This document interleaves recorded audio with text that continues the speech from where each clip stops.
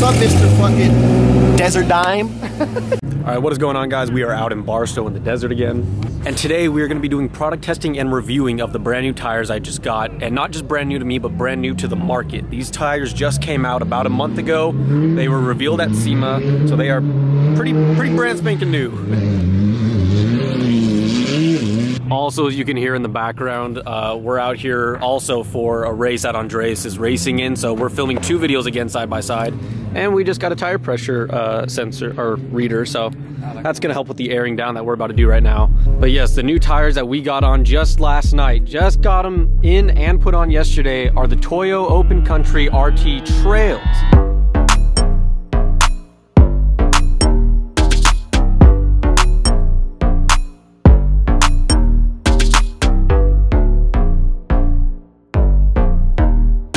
Not the RT, but the RT Trail. I don't know why they called it the same thing and just put trail after it. It looks way different, that's why. They should have called it like a whole new thing. Like, I don't know what you call it. Anyways, Toyo. like I said, they just came out with these. They just released them. First initial impressions, these are an aggressive looking tire. I have some footage from yesterday that I'll probably throw in here of when I had them in the bed of my truck before I got them put on. But they kind of look similar to the KO2s I just took off, at least the sidewall. If you have them side by side, they look, at least the sidewall looks pretty similar. It's like their own take of the KO2s, but the tread looks more aggressive.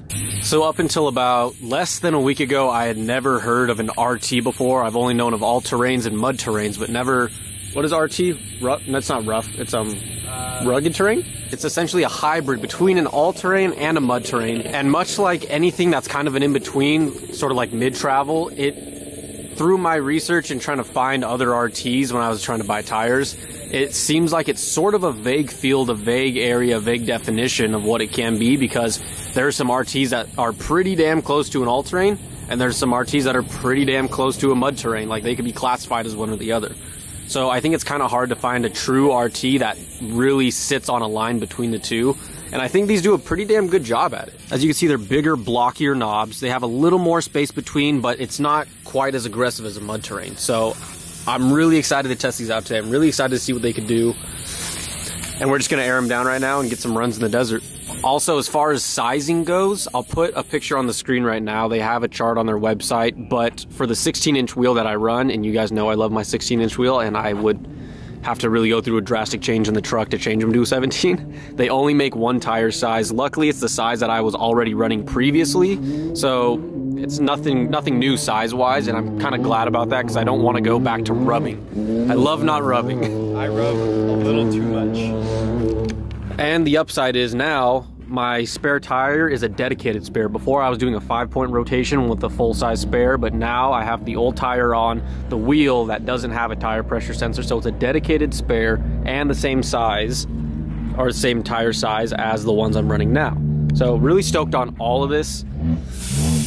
Try to get some shots of these today, and we'll try to get a nice quick day review. Obviously we're gonna have to do maybe a follow-up video after I get more time on them, but we'll do a quick first initial impression video today. All right, so unlike the suspension video that we just did like a week ago-ish out here, there's not a whole lot that I could be showing you on like GoPros and cameras, because once the tire gets spinning past like 10 miles an hour, it's just a blur, you can't see it. So I'm trying to really like not record and get a really good feel personally as the driver, so I can relay it to you like at the end of the day and kind of tell you how it feels. For real. So we're gonna drive a little bit more, try not to get hit, and I feel like we gotta go that way to where the trucks are and cross there. We gotta go that way. I'm not going with, there's a skull and crossbones. That means there's good stuff, there's treasure. That's not how that works. All right, so we hopped in at the wash over on Barstow, Maine, took the wash all the way down to /X here. I never once lost traction going through the wash. The reason I went through the wash is because it's like the softest part, I think, in the area we're in. So they never once, I never had anything flashing saying I was losing traction. I never felt it spinning. The only times that I felt it, not like struggle, but like not be fully traction, is from a dead stop in the soft wash. But still, even then, with the old tires, I'd feel like my back end start to spin and sink itself a little, and then once it sank enough, then it would grab and start like, it'd feel like it's forcing me through instead of being on top and just grabbing and rolling.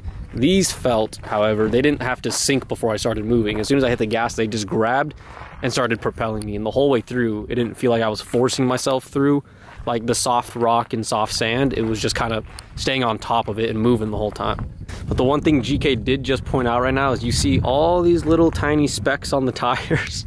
I thought they were little rocks and stuff in the tread, but they're little stickers from something. I didn't go off the course at any point. No. We were on trails the entire time, never ran over a bush, but every single tire is sprinkled with these, like all the way around. This tire, this tire, this tire, and this one. All of them are just sprinkled with these little guys. So I guess this is gonna be a true test to see if I get it flat. I guess now's a good time to talk about how many plies they are. So on the sidewall, it tells us, where is it? Where'd it go?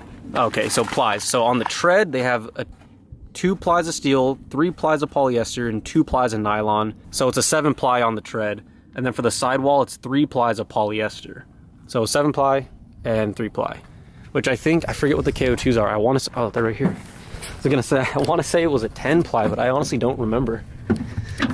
Oh no, these are 3 polyester, 2 steel, and 1 nylon. So it's 1 less layer on the tread, and then 3 polyester on the sidewall. So sidewall is the same, 3 polyester, 2 steel. So 3 polyester, 2 steel. So yeah, everything about these are the same except this has 1 more nylon layer. All right, GK is making me get out of here because I'm literally picking one at a time. I got half a tire done.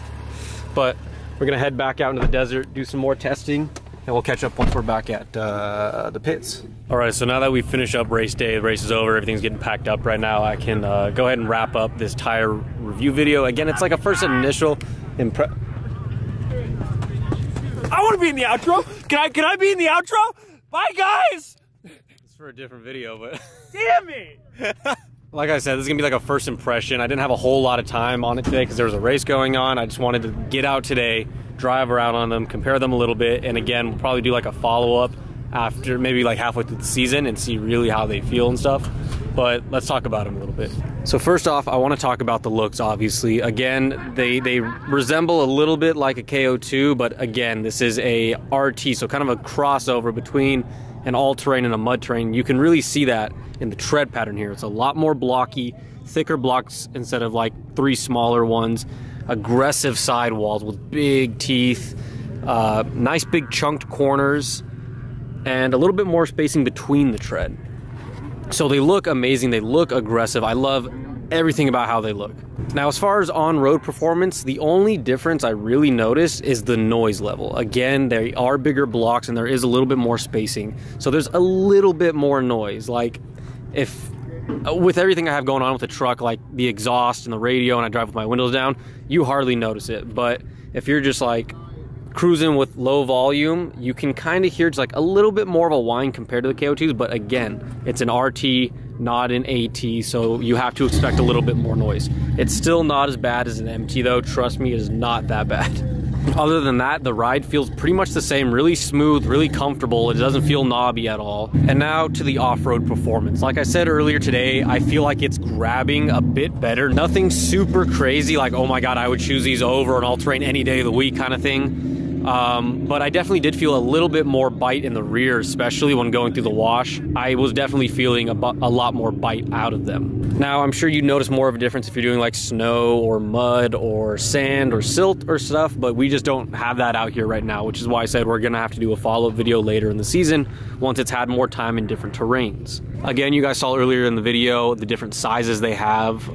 So they give a wide range of sizes depending on your wheel size. Again, I'm on a 16, so I only had one size option, which I'm fine with. This is the size I wanted anyways. As far as price goes, these are only priced, I believe, $10 more per tire compared to the KO2s, and I think that $10 is made up for in performance. And honestly, all around just a great tire. I think it's definitely a contender for the daily driver, somewhat fairly priced for an off-road tire, a larger size tire.